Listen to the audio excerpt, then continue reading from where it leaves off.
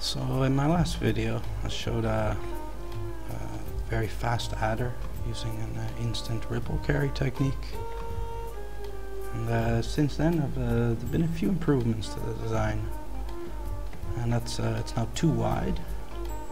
Here's the design for one adder. This part here is the half adder, the yellow is an XOR, and the green here is the AND result. Thanks to Hans Lemurson for this design. It fit perfectly onto my carry line and allowed it to become too wide. So there we have the XOR and the AND coming in. The XOR gate controls that piston, which decides whether a carry can come through or not. When they're both on, this generates the carry. And that's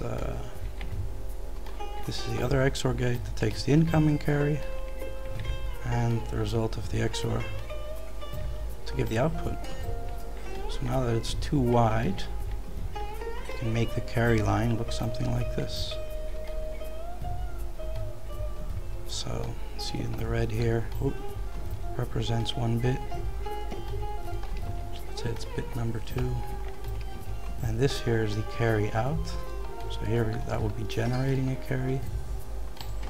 Alternatively, that could be on, and then we'd propagate a carry. We pass it through. So luckily, what won't happen is this scenario. In this case, the carry would be going back and bleeding into other bits. We don't want that.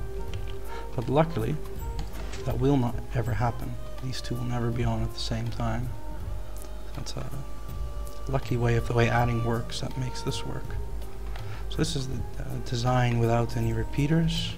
Here's another one for 8 bits, where the carry can travel all 16 blocks through 8 bits instantly.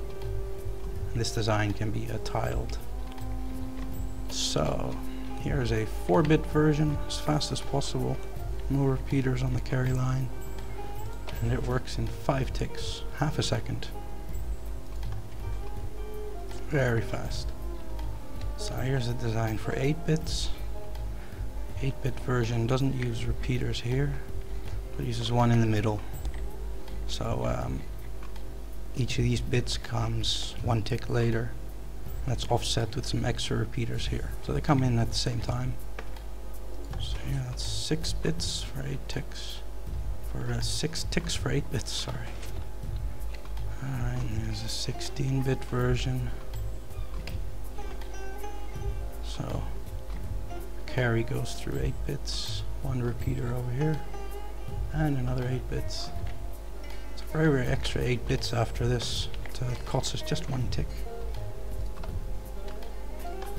So now here are a few case test scenarios with a timing device. There we go, 8 ticks. This worst case scenario, the carry has to be propagated through all of them.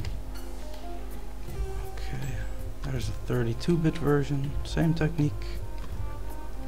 And just for fun, here's a massive 64-bit version.